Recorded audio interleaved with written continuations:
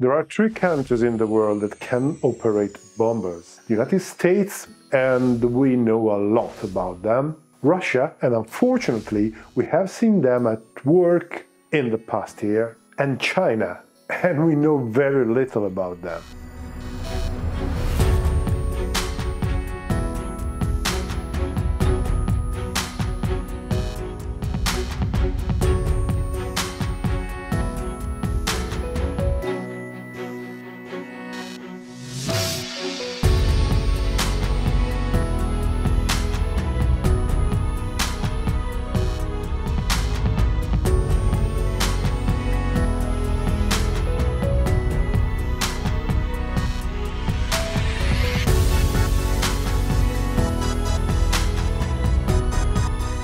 Actually, it's not true.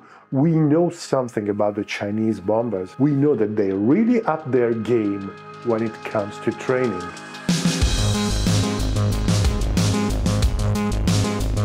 The PLA every decade or so publishes a document called in English the OMTE, which is the acronym of Outline of Military Training and Evaluation. The last and the current one was published in 2018 and revised in 2019. The OMTE describes the scenarios that need to be trained and the capabilities that every bomber formation must be proficient in. As recently as 2014, bomber units used to fall short of their training requirements. Segments of the OMTE were ignored because lack of time. In fact, the Chinese bomber fleet was reluctant to fly at night or in bad weather. For example, in 2015, an H-6 bomber of the 8th Air Division, after a training patrol above the South China Sea, had to unexpectedly land in low visibility. And apparently this was considered a noteworthy achievement. The Chinese split the day in three sections: day 8 to 16, night 16 to midnight, and after midnight, that is 0 to 8. Traditional training missions took just one segment, so the time and the mission complexity were really constrained. By the mid-2000s, with the growing Chinese ambitions, came the realization that this type of training was simply not adequate anymore.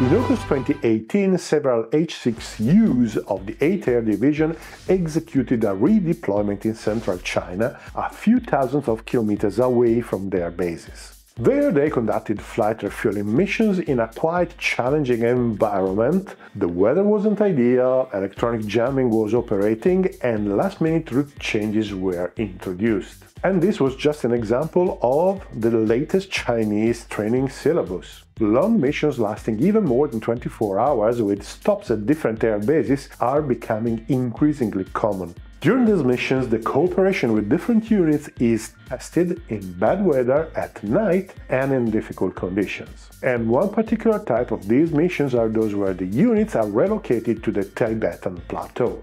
There, the difficult environmental conditions, the altitude in particular, are very challenging, and the Chinese bombers are trying to operate there. A constant element of bomber training exercises is now a degraded electronic environment. Electronic jamming is always present, and the pilots train toward executing the mission without using the radio. Radio silence is becoming the norm. In general, there are fewer and fewer scripted situations with every mission including autonomous opponents, unexpected events, and, when planned, live fire exercises.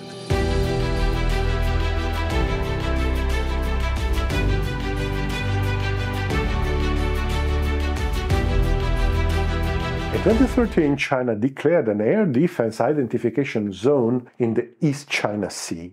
That event marked the beginning of a flurry of activity to establish an air presence in the region. The bomber fleet was involved too. In 2015, the H-6 bombers started flying missions through the Miyako Strait north of Taiwan and through the Bashi Channel south of Taiwan. Bombers penetrate deep into the Pacific and execute simulated attacks to naval targets. They often get in range of Guam, potentially simulating missile strikes on the American base. These missions have progressively grown in numbers and complexity. In 2016, a single mission through the Miyako Strait included 40 aircraft. There were 16 bombers, but also Su-30s, Su-35s, AWACS and tankers. And in the last few years, the Chinese are even building remotely piloted target vessels capable of autonomous movement, which are used as target replicas. Moreover, the H-6 is not a modern airframe, so long flights are quite taxing for the pilots. So the Chinese now train the pilots physically and mentally to cope with the long hours required for these missions.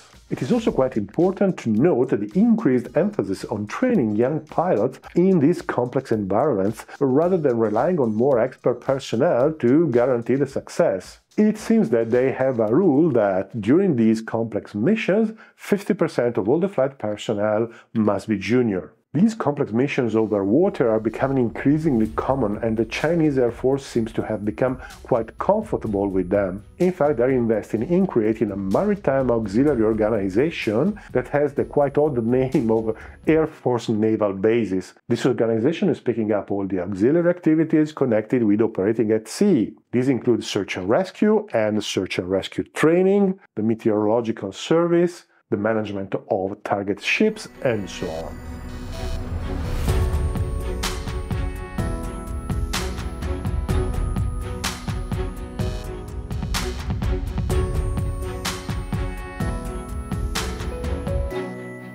Taiwan and the ocean beyond are not the only Chinese concern. China has been overly active in the South China Sea too. As many will know, China is claiming several islands in the South China Sea, but this claim is disputed by the other countries bordering the sea. The Chinese have built military and civilian installations in several of them, including runways that can be used to operate the bombers. Fighter aircraft have been operating from these islands since their construction, and it is a well-known fact. And the bombers have started too. In 2018, bombers from the 108th Regiment of the 36th Air Division redeployed on Woody Island, and there they operated for at least a couple of days. This was another example of long-range deployment, but till then they never redeployed on the basis of the South China Sea. Now it seems that the Chinese regularly conduct long-range bomber patrols in the South China Sea with two ships flights that may or may not be accompanied by escort fighters. And this is another example of the new normal for the Chinese bomber fleet.